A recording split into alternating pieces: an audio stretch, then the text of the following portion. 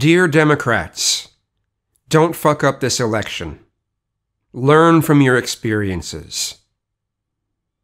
When you vote with your hearts for a presidential candidate, you usually win. When you vote for someone's electability, when you vote for someone based on strategy, you usually lose. Think about Dukakis. Think about John Kerry. Think about how you threw away Howard Dean just because he got excited during a speech.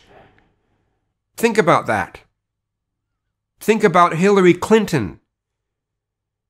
She would have been strategically the best one, but she lost.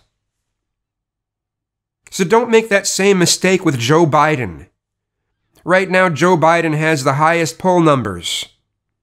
I think that's crazy.